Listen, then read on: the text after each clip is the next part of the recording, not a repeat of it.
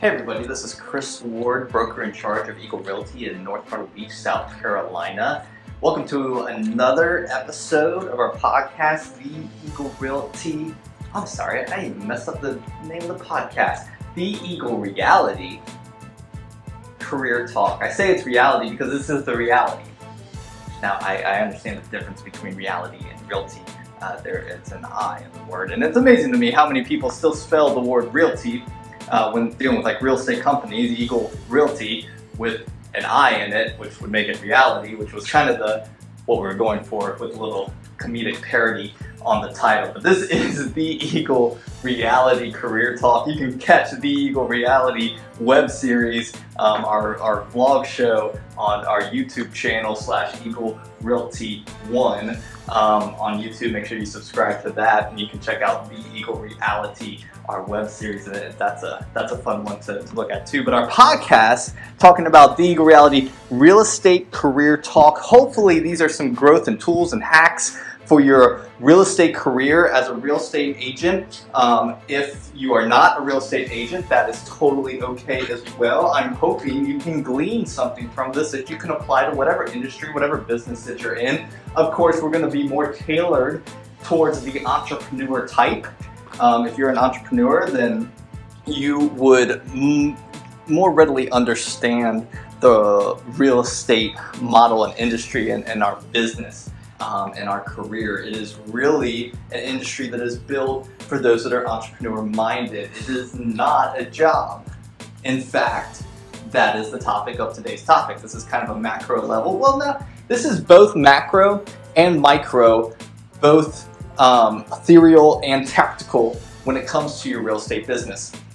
Because the topic is something that you know, but based on your actions, it won't seem like you do. As a real estate agent, you may understand this, you may know what I'm about to say, but I don't know if you've internalized it enough to play it out in how you do your day-to-day real estate business. And here's why I say that. I say that because real estate is not a job, it is a business that you own. When you choose to become a realtor, you are creating a business within a business. When you affiliate with a brokerage, you are creating a business within a business. If you become a broker and you have your own brokerage, you are running a business with a bunch of little businesses. Each real estate agent or real estate team that you have in your company that is affiliated with you are a bunch of little businesses running under your umbrella business. And that should change the dynamic. That should change the way that you do what you do. That should change the way that you think about how you think about your career. Once you internalize that you are a business owner, when you become a real estate agent and that you are a business owner, that should change the dynamic of how you set up and run your day-to-day and how you look and view about how to build and grow your career in real estate. This can be played out in so many different ways. I'm going to hit a couple different examples, things that you can look up. You know, I think even just the mind shift, even just the tweak in your brain functionality about what you do as a realtor.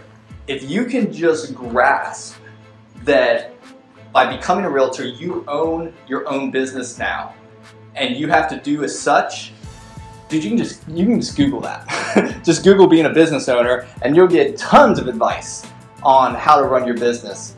Now, I think the first piece of advice is if I say, hey, now that you're a real estate agent, you realize you're a business owner. If that scares you, you may be in the wrong business. Let's just be honest real quick. If you thought this was going to be coming to a normal desk job where you sit 9 to 5 and you get told kind of what to do and you have a task list of what you need to get done, and you're kind of scared of you knew it was commission based and you like the thought of being able to control and make more money when you can make more money when you're doing well, but you didn't really thought about the downside, as if things are going bad, you're not making any money. So this isn't a salary type, position. If all those kind of elements make you nervous and scared, I will go ahead and recommend maybe you need to rethink the real estate thing.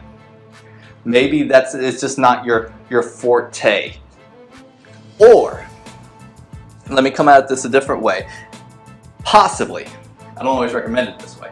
Possibly, if you're a real estate agent and you love real estate, you love aspects of being a real estate agent, some of the key components, showings or working with sellers, the relational side, following up with leads, being on the phone. If you like some of the aspects, then I'm going to suggest maybe you need to join a team.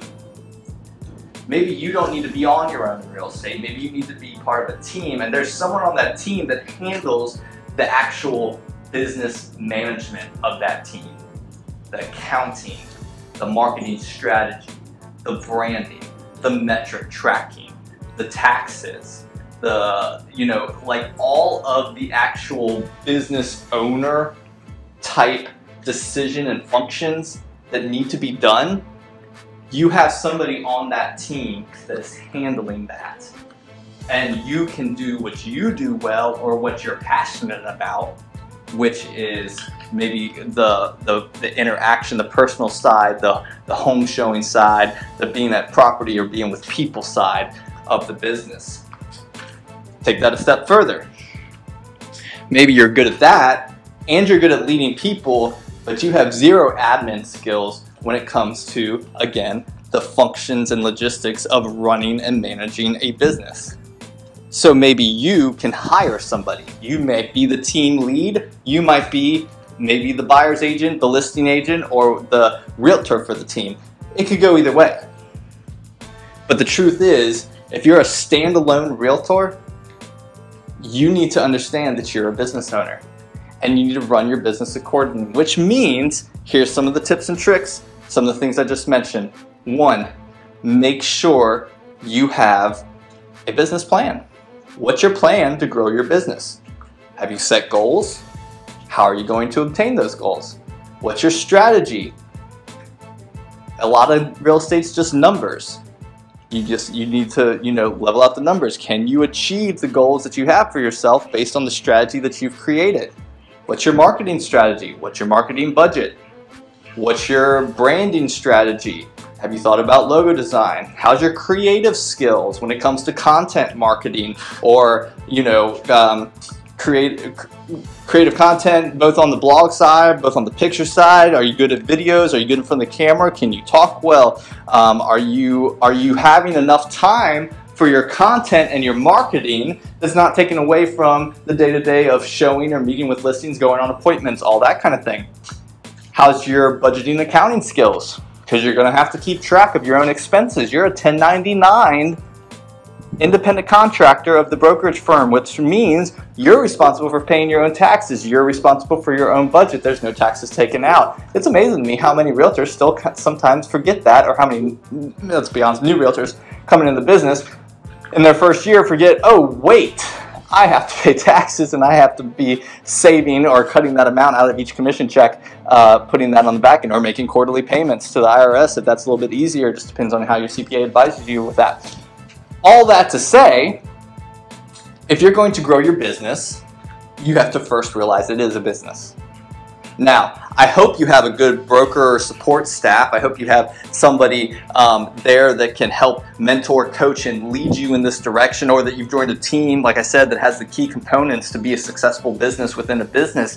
That's what you should be looking for as a realtor. When you get out of school, you get licensed, or even if you've been in the business for a few years and you still feel like, man, I'm like doing the same thing over and over again. I'm killing myself every year and I'm making the same amount. What is going on? It may be because you've never really thought of and strategized your year-to-year business like you're running a business, like you're running a company, and that you are both the CEO and the janitor.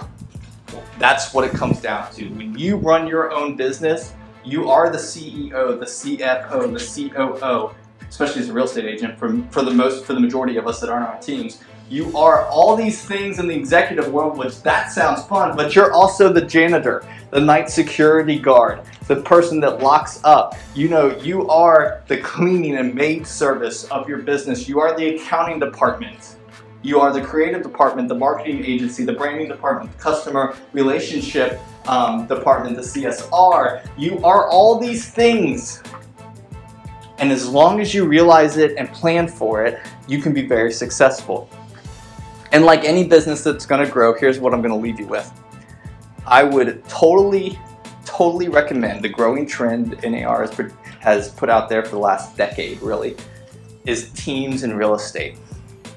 Because to scale your business in a way that you may want to scale it, it may take more than just you. You as an individual, me as an individual, has a ceiling. Each of us have different ceilings, but we all have a ceiling. And to scale past that point is going to take adding a person or some kind of virtual or technology that can allow us to move a little bit further to free us up and move our ceiling up. But there's only so much that can do as well. You have to realize that at some point, if you're going to grow a company, you're probably going to have to scale through people at some point. And so, ending with this, if anything you got from this whole podcast episode, if you are a real estate agent, you are a business owner. Real estate is not a job. It is owning a company. It is growing and running a business. And I hope by that realization, it makes you look at what you're doing in your real estate career a little bit different. Because I think with that realization and that mental shift, you will be able to become more successful right now. I hope you've enjoyed this episode. Again, Chris Ward, broker in charge, Eagle Realty, North Myrtle Beach, South Carolina. Make sure you subscribe on iTunes. Check out our SoundCloud or at /ChrisWardBick. Go to our YouTube channel, Eagle Realty 1.